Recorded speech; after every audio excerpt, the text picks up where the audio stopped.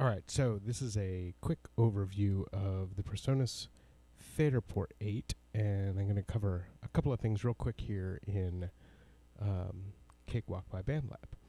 So the first thing that you need to do is you've got your Faderport 8 here, and this is going to have the area here that's basically for the transport, the area here that's the section that determines what you're controlling, the knob that is going to control these different things like, you know, scrolling or zooming or whatever. Same thing with the two buttons on the left and right, here and here. And then some items up here for automation, and also a shift button that takes the shift. So you'll see each one of these buttons has an underneath label on it that's handled by the shift. And then of course you've got your faders, mutes and solos, select, your arming, and then this knob up here is for panning generally. It can be used for other things as well. So the first thing that you need to do is head into your preferences.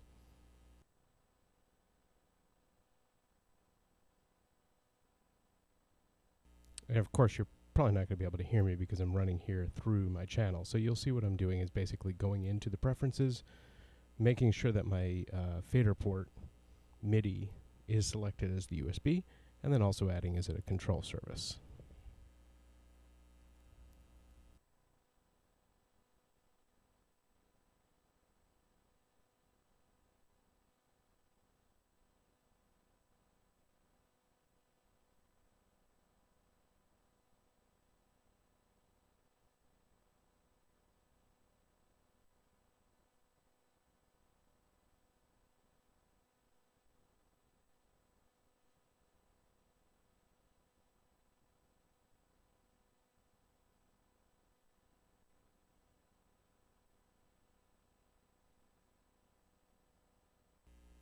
So what you saw there was the choices that basically make the Faderport work, and then show the Where Am I display here so you can tell which channels you're actually controlling. So here we have channel 1 for the Mackie control, which this is in a Mackie control mode.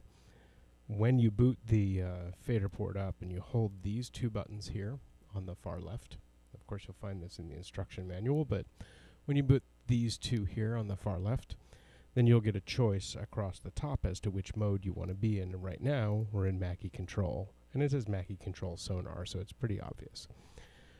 So these are a few of the things that you can do here. First of all, with the transport section, you've got a couple of options that you can set. And you'll find those up here in Act.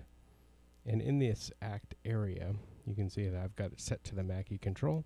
And from here, we're going to go to that controller surface button there. And this is where you can set a couple of the things. So you can see right now I have the jog wheel resolution, which is this guy, set to measures. So it'll, as I, this has got notches in it, right? So as I notch from left and right, you'll see that going by measures. The transport I've got set on beats, and that's going to be for the fast forward and rewind here, right? And then you can, of course, you know, set these different F features, which are the shift versions of these buttons here to the various different views. Yeah, so that kind of basically shows what the options are there on that. So you'll see if I'm in scroll mode, that's this button here that says scroll right on it. Then you'll see as I bump forward with the wheel, I'm going to go one measure at a time. If I use the transport forward and rewind, you'll see I'm going a beat at a time, and those were controlled by the preferences there. And if you hold this down, you'll see that it starts slow and then it goes faster, so we can get, you know, quickly from one place to another. And then if you use the side buttons here, you'll see it goes ridiculously fast. You know, if you need to get around in your project really quickly. So these different buttons select the modes. So say for example we're instead in zoom mode, you'll see that zoom on the wheel does zoom in, and you can see that here on the transport. You'll see up there at the not the transport, the timeline, as I'm zooming out, and zooming in there with that. And then if I use these, we're going to be zooming vertically instead of horizontally, so the two buttons beside. And those are a couple of quick ways to get around. And of course then we have play and pause and stop, right? So play and stop is going to take me back if I have it set that way. Play and stop. And then these two guys together are return to 0. So I'm over here and I hit both, then I go all the way back to my 0 point. Over here on the volume sliders, you can see, and you can see this, I don't have the console open over here, but you can see it here in the inspector. As I move this, the inspector moves down. And of course, I got really quiet when I did that. And you can do the reverse as well. So if you move this, you're going to see that same thing happening. I'm going to choose a different channel here. Let's do this with channel 2. So channel 2, you can see, put channel 1 back up to 0. So in channel 2, you can see I can move this thing smoothly up and down. And I can do the same thing here. And of course, if you double click, it returns to 0 there. There is this knob as well, and that controls the pan. So you can see that is going to control the different panning. And we'll make sure, again, I got to make sure I'm on the right select here. So I'm going to select on channel 2. And then that panning is going to be far left, and then the far right. And then if I want to go back to the middle, then all I have to do is push down, and that takes it back to center. All right, so those are a couple of those features. And of course, you've got your mute. Let's put it here, mute and solo. And of course, if you press the arm button over here and select that button, then you'll see that the record arm has been set for channel 2 here and here. So there's a lot of different features that you can use there as well. And then, you know, of course, all of these buttons have different functions and features.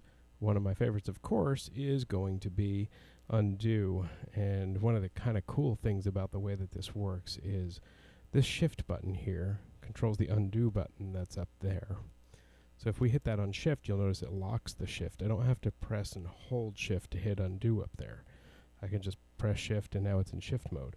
All of these things still work. So if I happen to do a recording real quick here, we've got this in record mode. So we're going to go ahead and arm that track.